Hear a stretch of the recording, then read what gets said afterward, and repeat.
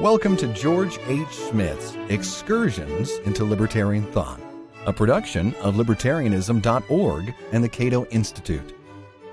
John Locke on property. In On the Law of Nature and Nations, Samuel Pufendorf, one of the most influential modern philosophers of law, drew a crucial distinction between two possible meanings of a community of goods. The term community is taken either negatively or positively.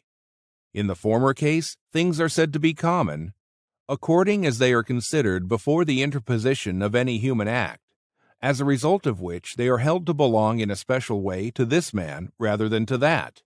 In the same sense, such things are said to be nobodies more in a negative than in a positive sense. That is, that they are not yet assigned to a particular person, not that they cannot be assigned to a particular person. They are, furthermore, called things that lie open to any and every person. But common things, by the second and positive meaning, differ from things owned only in the respect that the latter belong to one person, while the former belong to several in the same manner. The distinction drawn by Pufendorf and by Hugo Grotius before him, if in a less explicit manner, is fraught with momentous implications. If, before the advent of private property, the earth and its resources were common in a negative sense, then such resources were simply unowned, and everyone had a right to use them for his or her own benefit. But if the earth and its resources were common in a positive sense, then we had a primitive condition of joint ownership, and that would have required the unanimous consent of all the owners before any individual could legitimately appropriate property for his or her own use. John Locke's position on the primitive condition of common dominion has engendered a fair amount of scholarly controversy. Locke, like every Christian philosopher before him, accepted as authoritative two key passages in the first chapter of Genesis, verses 26 and 28. Here is verse 26, Revised Standard Version. Then God said, "Let us make man in our image, after our likeness, and let them have dominion over the fish of the sea, over the birds of the air, and over the cattle, and over the earth, and over every creeping thing that creeps on the earth." According to Sir Robert Filmer, Locke's target in the first treatise of government, the grant of dominion was bestowed on Adam as an individual. By virtue of that divine authorization, Adam became owner of the entire earth and its resources, after which title passed from Adam to his eldest male heirs.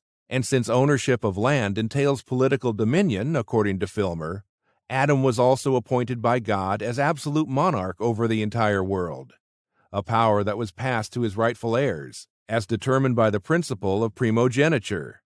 Locke had little trouble disposing of Filmer's tortuous arguments for the divine right of kings, which was a relatively modern doctrine. Earlier Christians had typically maintained that government is a divinely mandated institution, but had not gone so far as to claim that specific individuals were appointed by God to rule over others. Many Catholic philosophers during the High Middle Ages invoked some version of consent theory. However, that was precisely the position defended by Filmer and other proponents of the divine right of kings.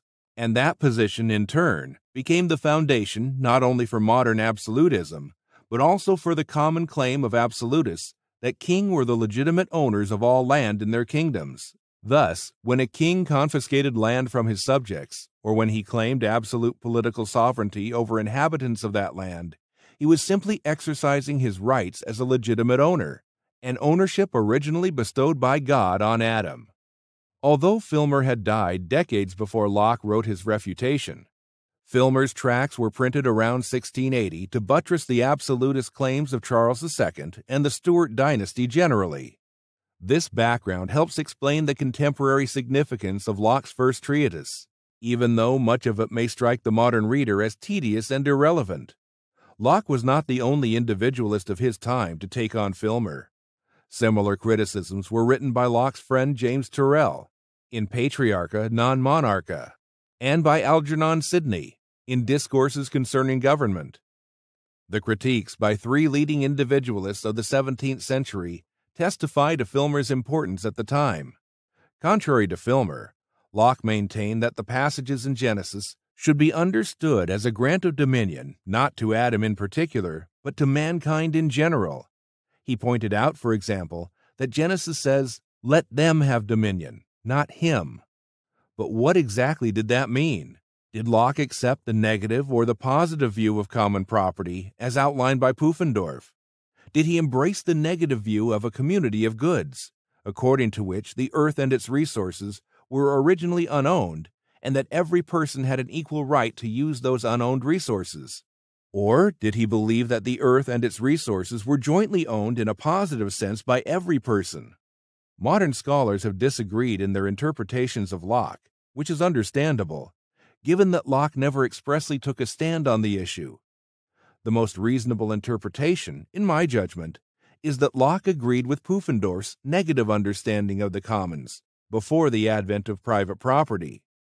This interpretation of Locke, according to which natural resources were originally unowned rather than jointly owned, was advanced by two early Lockeans, Jean Barbeyrac, 1674 to 1744, a French philosopher and a translator of Pufendorf, and Gershom Carmichael, 1672 to 1729, a seminal figure in the early Scottish Enlightenment who brought a Lockean perspective to bear in his commentaries on Pufendorf.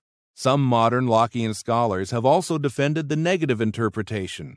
I especially recommend the detailed analysis by Martin Seliger in The Liberal Politics of John Locke, Prager, 1968, and the treatment by Stephen Buckle in his superb book Natural Law and the Theory of Property, Grotius to Hume.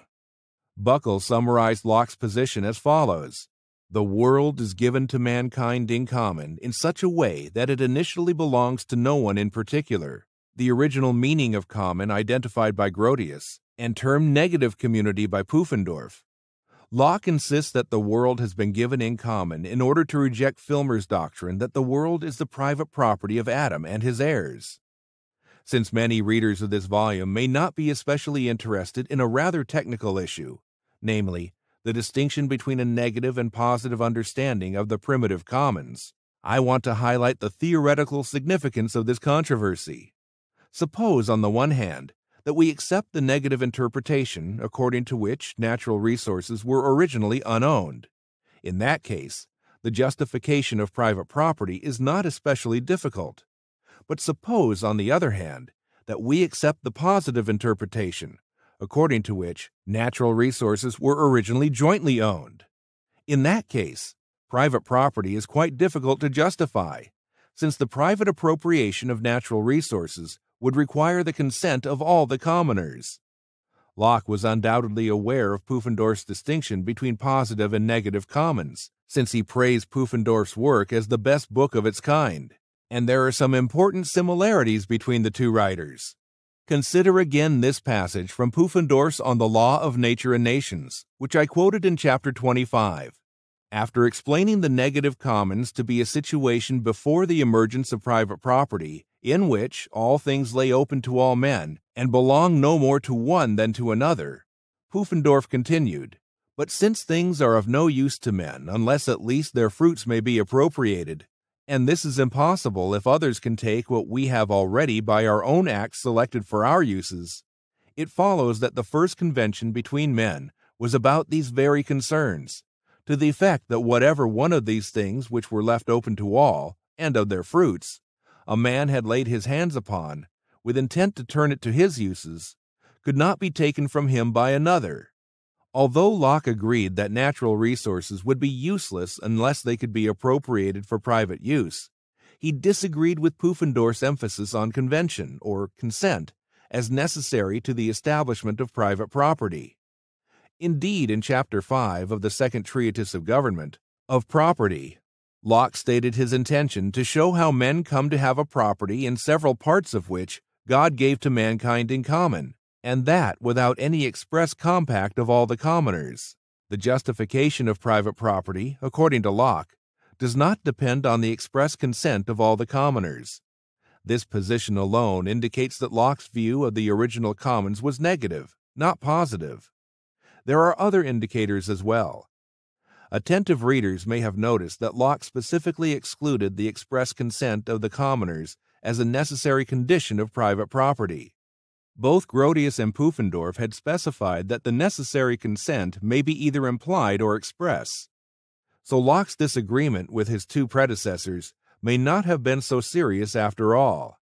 Locke did assign some role for implied consent in his theory of property, but this is one of those matters that is too troublesome and technical to discuss here. For now, suffice it to say that Locke did not regard the consent of the commoners, whether express or implied, as essential to the moral justification of private property. This has been Excursions into Libertarian Thought, a production of Libertarianism.org and the Cato Institute. To learn more about libertarian philosophy and history, visit www.libertarianism.org.